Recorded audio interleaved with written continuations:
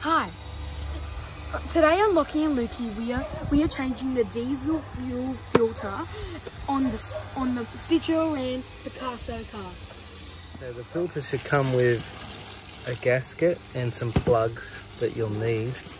You want to unbox that one, Lockie?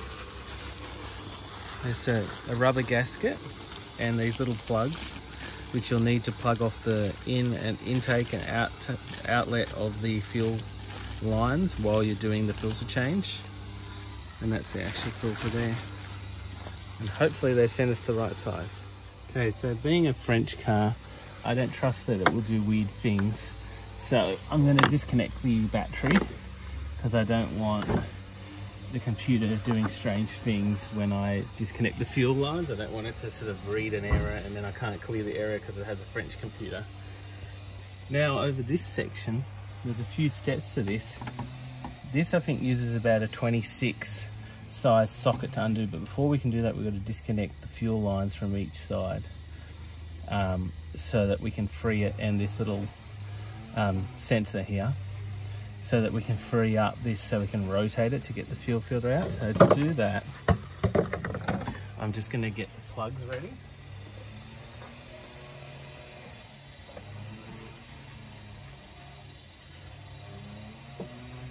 So for those not using the metric system, I think it's around, and it might not be the exact size, 1 1/16 or 26, around that size. I think that's probably still a bit too big, but I should be able to do it without ruining anything.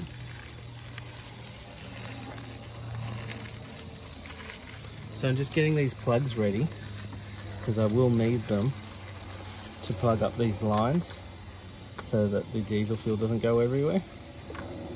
And then the rubber gasket. So the first one, this one here has two things you got to pinch. So the easiest way to do it is undo this clip here and get some leverage on there, because once you undo that then you can sort of pull it up a bit higher and squeeze both of these and it comes off. See, at this point then you want to plug off this with one of these plugs so it doesn't spray diesel fuel everywhere.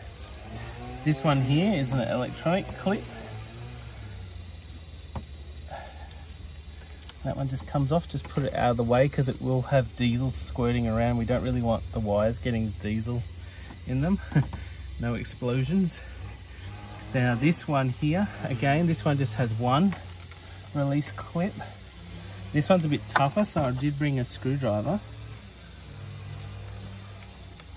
And that should release, but I'm being very cautious because it's old and brittle and we do not want to break this. So gently take that one off. And this one has a slightly different one, so this one caps off with this one that comes with the kit. That's where the pump is. Okay, so now we've got all these things unclipped and out of the way. Now we can start to take the actual filter off.